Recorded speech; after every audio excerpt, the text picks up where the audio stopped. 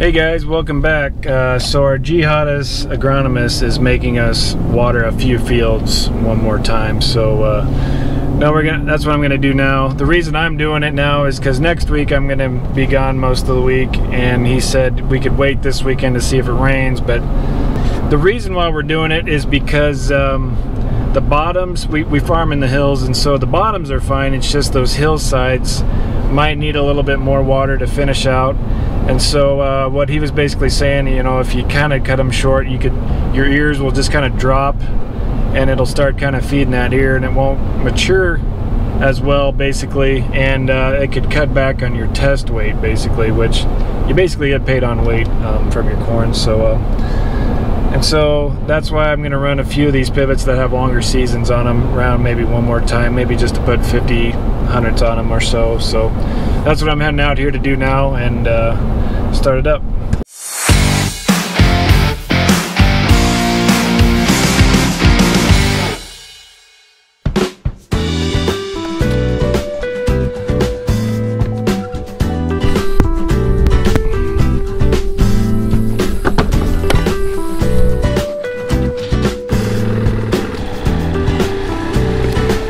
You already forgot how we do this. We got to put some drip oil in here, get it started dripping, make sure the well's going to be lubricated, and that's pretty much it. Then we'll set the percent timer and all that and get this pivot started, make a circle, and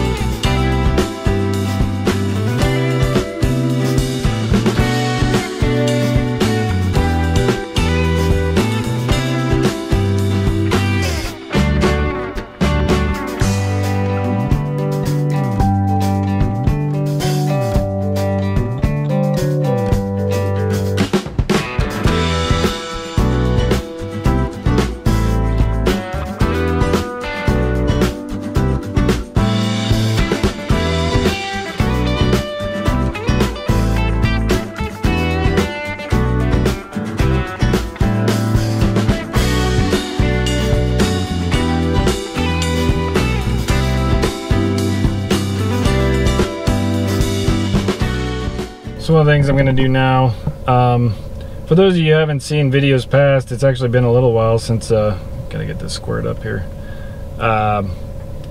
We run pivot monitors on pretty much most of our pivots. Not all of them have it, but so what I'm going to do in the app here is basically come through.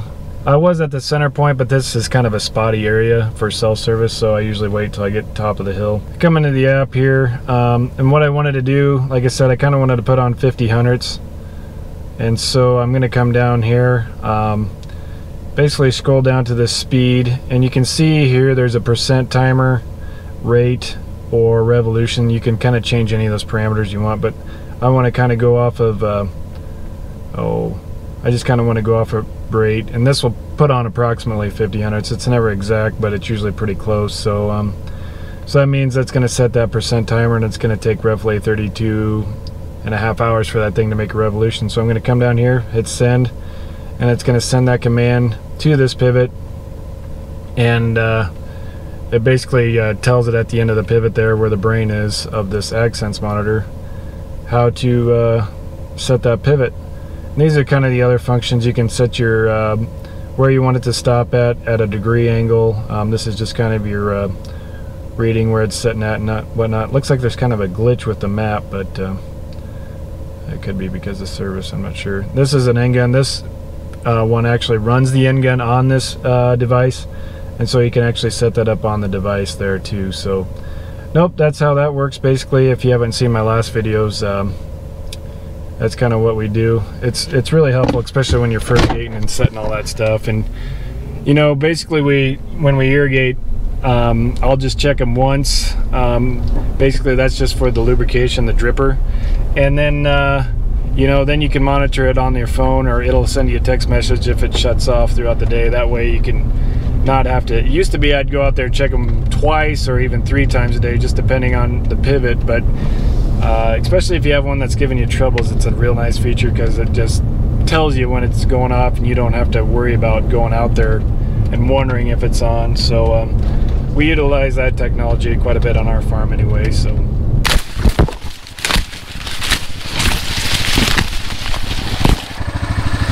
starch line is coming down. This one's probably a quarter, maybe a little more, 2. Yeah, it's coming down anyway. Not a bad looking here. See the milk line on that one too. So when it starts dropping, that means getting closer. We want that milk line to drop all the way down to here, then that's full maturity basically.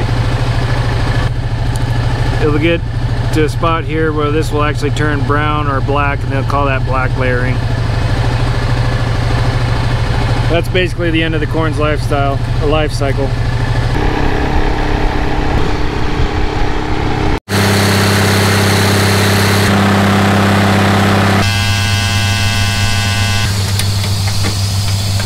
So yeah, basically what I'm doing now, these aren't pivots I necessarily have to run, but basically to get them prepared for harvest, this guy needs to kind of move over this direction, over this way, so when we harvest it, the pivot's basically in a position where we barely have to move it so we can go around it, because if we do it in the position it's at now, it'd really chop into the way we'd have to pick these beans and stuff. And so basically what you have to do with these is line them kind of up at a slight angle with the row, that way you can harvest one side of it and then just move it forward a little bit or reverse and then harvest the other side of it without having to wait too long, because these aren't fast moving, this isn't fast moving equipment, it just barely moves slow, so you just kind of want to have it positioned right so you're not basically waiting a long time for it. So I don't have to run water, but I just do, might as well while you're moving it anyway, because you're burning the fuel anyway. So I don't know if you can tell this right here, but this must be a different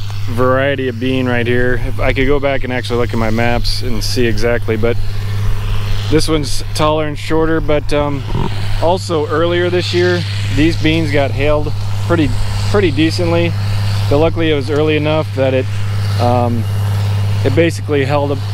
It just kind of shortened them up basically, because these, I'm 6 foot, they're basically kind of at my hip socket, but they can still put out a decent amount of pods. It'll be interesting to see how well they actually do yield. But as you can see, the ground still actually got moisture. I got a question from a guy in France. I don't know if I could pronounce his name. It's either Stéphane or Stéphanie, or I don't know how you say it. But anyway, he was asking what we do about our crop rotations and cover crops, basically. And basically, a typical rotation for us is soybeans on every 3rd or 4th year out here. For us anyway, on our farm. We do no-till our soybeans, and we strip-till our corn ground, which basically means we try to disturb the soil as little as we can. If we wanted to not disturb the soil at all, we'd be pure no-till, but in our climate, we just feel, and the way our practices are, that strip-till suits our farm fairly well. A lot of guys can no-till around here, and they do it successfully. It's just you got to kind of your tolerance has got to be a lot tighter. You know, when you plant, you got to have you kind of have a narrower window, and just setting stuff, you know, you just got to be right on top of it. So no-till can be done. It's just it's a little harder to do. So with our practice, we just come out and we like to put some fertilizer on with our strip till and whatnot. But as far as cover crops, the only time we actually use cover crops on our farm is if like Dad or somebody will chop silage for cows or something and there's no cover on. So a lot of times they'll go out there and plant like a rye or something, just so the cattle and that ground will have something to kind of hold it. As far as using cover crops across broad acres, it's just the reason why we don't as of now is it's a lot of work, and it's during your harvest time when you're using all your help. And so you know, just to be able to shake equipment free and help free during that time, it's really hard to do because it's all a timing thing as well.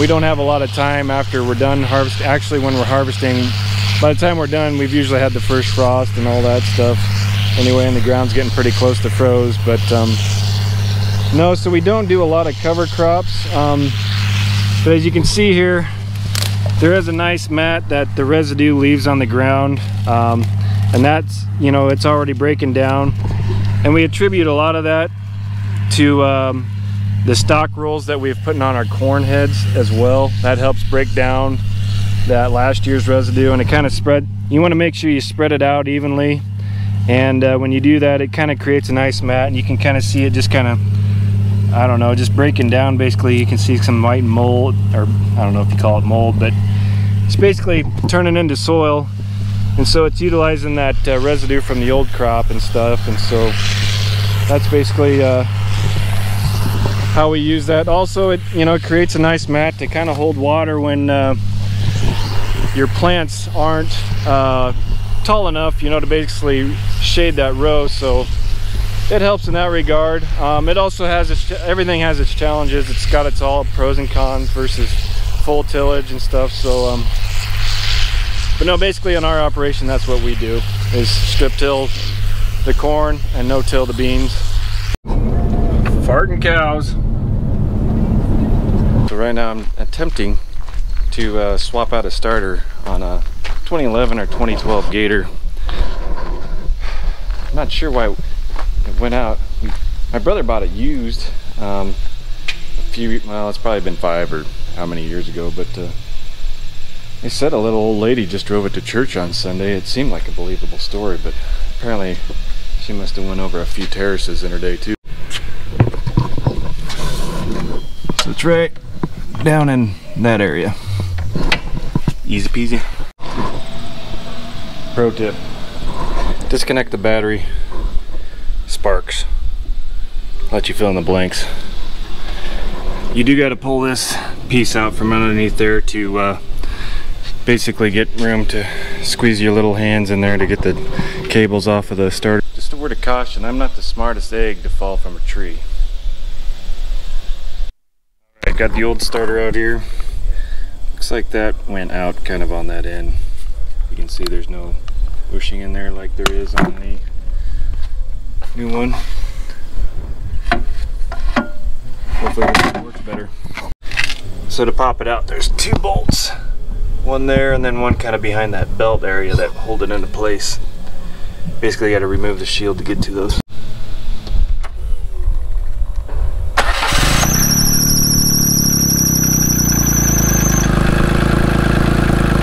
There we go. Let's go fast. Go fast? No, slow. I got to slide you over so I can get in here. There we go. Everybody ready? Those are small. Hey Garrett. Oh, there you go. All right, we got her now. Say bye, Dad. Bye. Bye guys. Bob.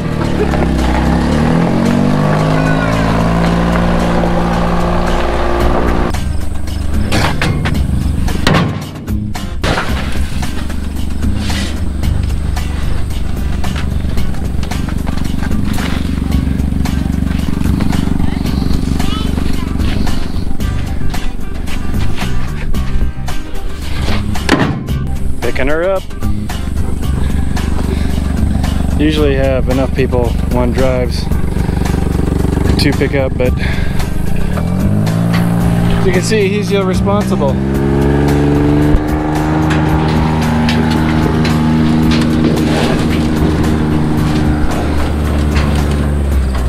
Up! It was a lot cooler, it seemed like today, but apparently laying out pipe makes it feel a lot warmer.